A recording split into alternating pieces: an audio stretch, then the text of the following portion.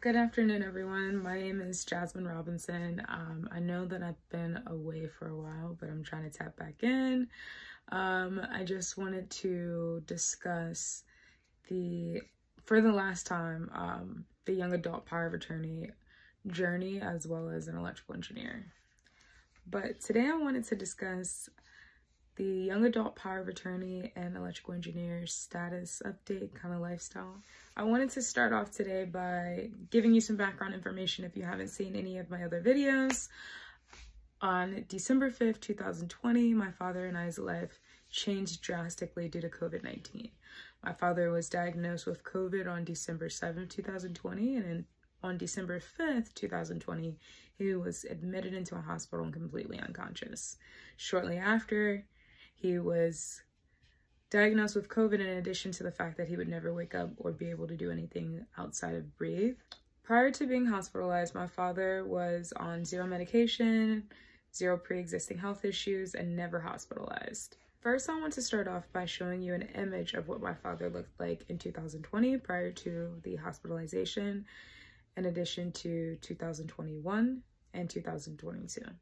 And last but not least, an image of what my father currently looks like. Please feel free to take a look at my previous videos about this. My previous video titled The Good, the Bad, the Ugly Power of Attorney for a Parent as a Young Adult. I began this journey as an undergrad senior, and this video highlights the ins and outs of what the journey looked like in the midst of things and how I leveraged the following resources to help navigate through the medical negligence that my father experienced. And I'll be sure to list the link below, in addition to dropping that link in my description for this video if anybody wants to reference it. In this video that I've referenced, I highlighted the ins and outs of what the journey looked like for me as well as my father in the midst of things. In addition, I also talked about some of the free resources available for loved ones in a nursing facility and or hospital. And I went into detail on those resources in that video. There were a total of 7 resources that I utilized, and I'm gonna read them off of my computer 1 second. So the first resource that I utilized was a long-term care ombudsman.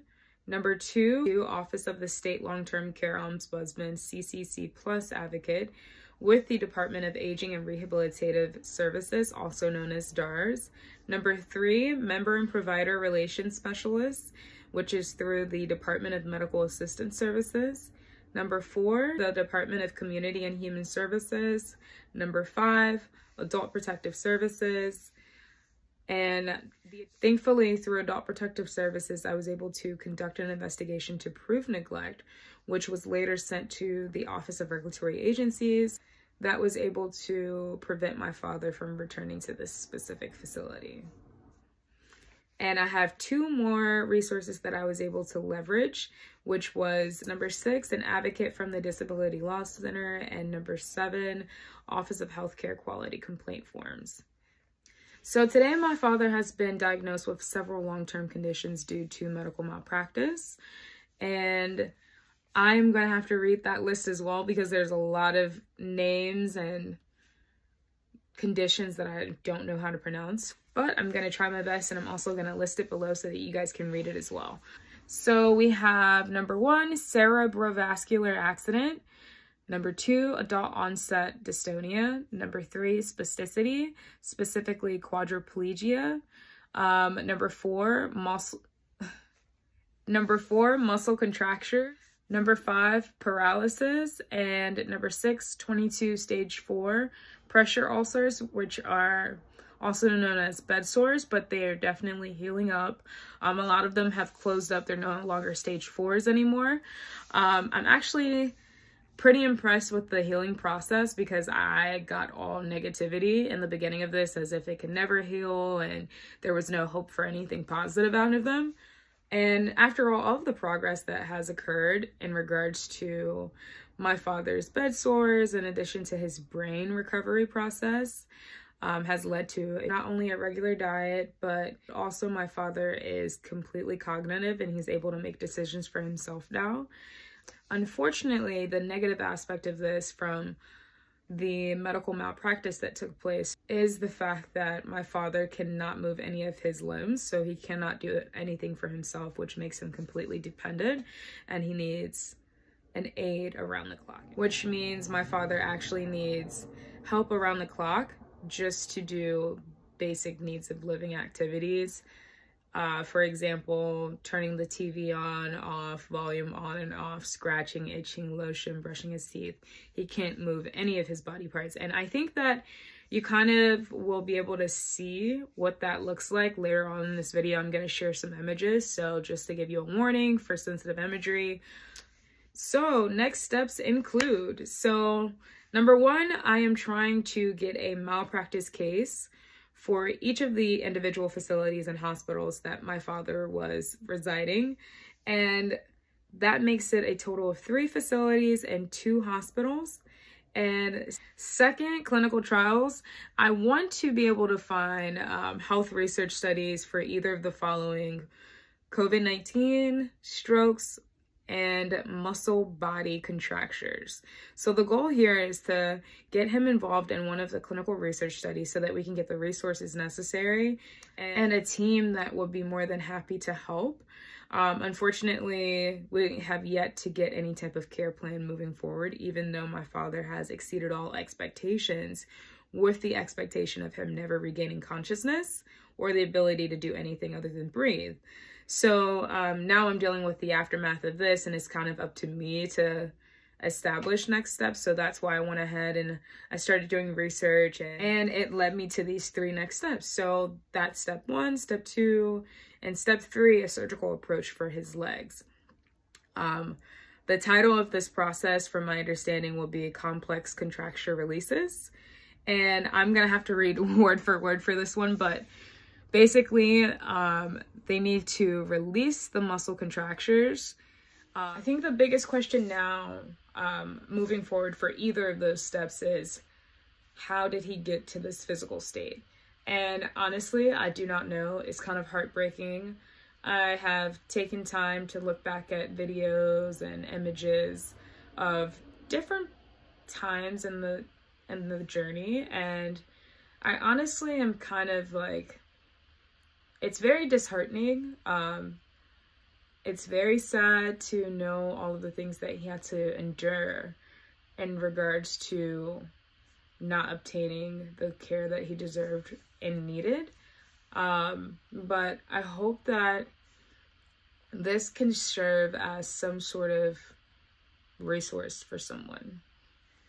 So thankfully today my father has made a lot of progress and exceeded all expectations from a brain perspective, and I actually took some time and recorded some videos of him so he can speak for himself, and I'm really excited to share with you guys what his responses were to a few of my questions.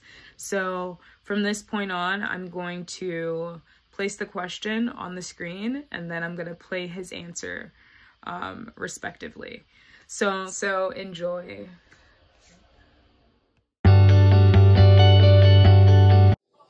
How have you felt throughout this process, physically, emotionally, and spiritually? Physically, I felt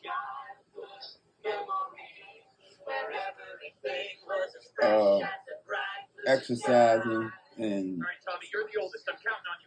get my limbs together so I can move my hands, and emotionally, I just feel like I came from a long way, and I'm happy that I got love from my family, my daughter, my mother, and my friends. Absolutely, amen. Huh? Amen, God is good. Yeah, God is good, and spiritually, God is good. Absolutely. And I've been blessed to make it through my illness. Absolutely. And can you show people how you can move your arm? And can you let them know how your other body parts feel? I'm kind of like, I'm contracted. And what does that mean? I can't move it. Nothing else? Nope, I move my toes. You can move your toes? Yeah. That's it.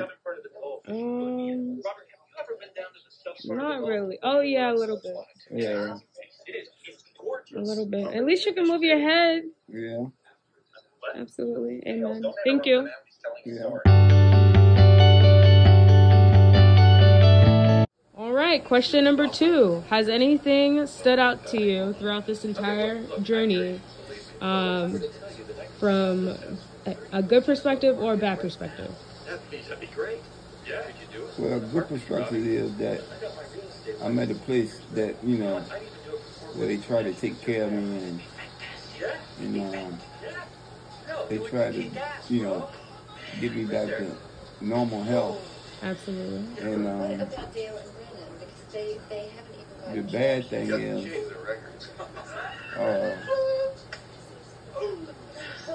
I can't, I can't, I have to have business, and I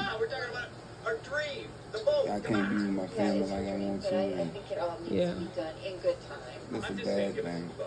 Absolutely. Thank you for sharing.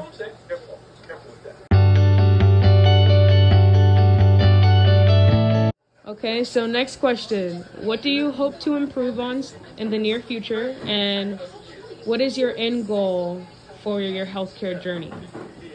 I want to improve my ability to move my arms and my legs and just be loved by my family. Absolutely. And do you have like another end goal that you want for your healthcare journey? Maybe a living situation, a physical situation, anything like that? My end goal is to try to move in with somebody in my family and, get a wheelchair. Absolutely. I'm gonna work real hard to get to the wheelchair. Absolutely. By getting my arms together so I can get in the wheelchair. All I need is one arm, my right arm. Absolutely. Thank you.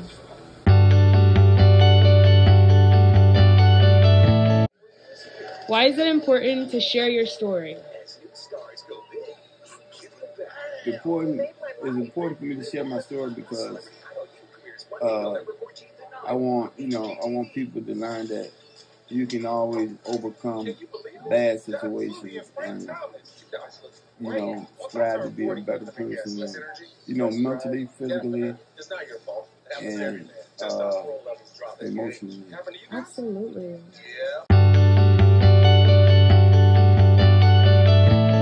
And the final question is, what does your day-to-day life look like?